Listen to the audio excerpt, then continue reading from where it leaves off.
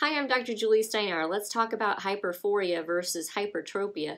Now, this is a condition in which one eye tends to kind of be out of alignment with the other eye. It can happen with reading, it can happen with pretty much any task or thing that you're doing. If it's a position of the eye kind of at rest, it's considered to be a hyperphoria, and it may only happen certain times. If it's large enough and it's noticeable where we see the movement, actually, if we kind of look at somebody's eyes and we can see the eyes jumping up and down, that's actually a hypertropia or a form of strabismus. And in other words, it's an eye turn. Now, let's talk about what we do to treat these two situations, because we treat them exactly the same, whether it's a hyperphoria. Maybe you're reading across a line of print and you get to the end of the line and you jump down and you skip a few lines. Or maybe your child does that. That actually might be an indicator of a hyperphoria or a hypertropia, which just means an eye that jumps up out of alignment at times.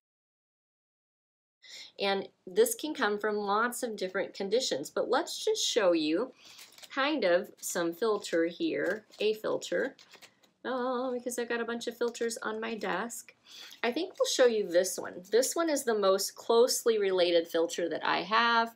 It still is not perfect. You can see that's a real greeny green kind of a color. We actually use a little bit more of like a royal blue kind of color for fixing and correcting these things, along with vision therapy, which is like kind of physical therapy and occupational therapy for the brain and eyes, where we're training the brain how to align and use the two eyes together better. But the syntonics, or the light therapy, is kind of an electrical trigger to the muscles that are allowing this to go on in the first place. So through a process that we actually have come to find out is really beneficial over the years of certain lenses in a particular order, we're able to treat patients who have hyperphoria or hypertropia.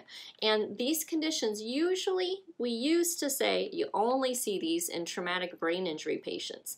Well, that's definitely the case. Almost all, I don't know, I hesitate to say all, but a lot of our brain injury patients will have a condition of hypertropia. But we can also notice it in other patients.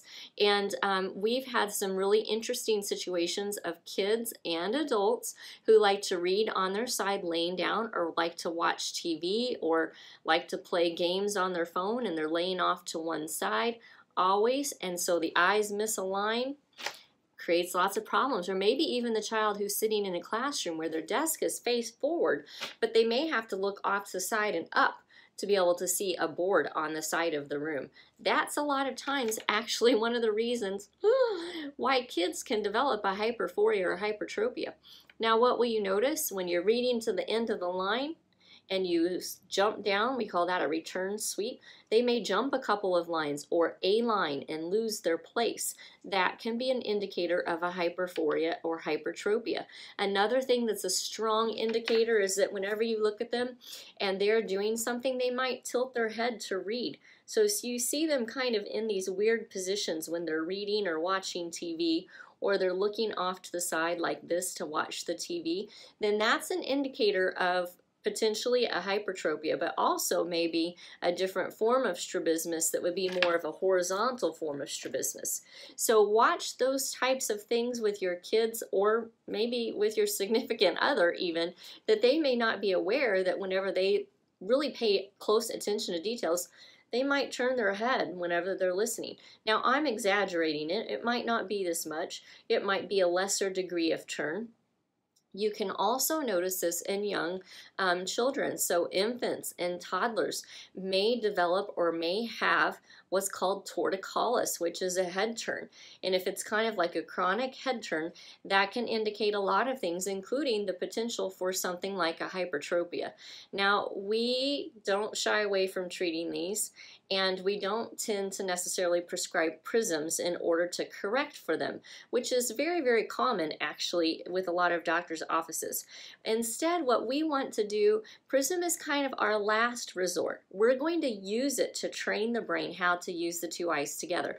But as a last resort, as a form of a kind of like a fix. So we're not just going to put a prism in someone's glasses simply because we want to try and help them to see better and align things. We actually want to train the brain how to be the control center. So the syntonics kind of electrically triggers the muscles in charge of this up and down motion of the eyes, and vision therapy is kind of like physical therapy and occupational therapy combined, training the brain and eyes how to function better together as a team. So we have tons of patients that we work with who have hypertropia. We have some pretty awesome results, and the numbers are actually pretty amazing. We put kind of a value or amount to the turn of the hypertropia, or whether it's a lateral type of strabismus, and so the amount of which the eye goes up, the brain doesn't really like that amount to be off by much. In fact, even just a half of what's called a prism diopter, which is a measurement for this misalignment, even just a half could be enough to cause someone to feel kind of dizzy and nauseous and not be oriented correctly. But we can correct them all the way up to about a 9 successfully, or even a 10. Those are hard. But around a 9 or 10 even, without needing to prescribe a prism. But they do take a lot of work. Now, if you're interested, because maybe you have a hypertropia and you know it because you have a head tilt, maybe you have glasses with a prism in it, or you're wondering if you do because of some of the things that you do, or maybe your child, well, then you can go to our website at visionforlifeworks.com. Connect with us if you're not local by filling out the questionnaire, or if you're not local and you want to schedule a consultation, then there's a button actually on that page to schedule a consultation directly with me. Now, if you happen to be local, then what we want you to do and prefer for you to do is call our office. But we get bombarded with so many patients every single week that we cannot respond to every single person who contacts our clinic if we're getting phone calls from people overseas and out of states. So for that reason, if you're not local, it's best to go to our webpage, fill out either the questionnaire, or schedule a consult with me directly. Again, if you're local, give us a call. Our phone number is 618-288-1489. Pass this video along if you feel like it's helpful information. Like it, and of course, if you love our content, then subscribe to our YouTube channel so that you'll be able to see more of it. Thank you.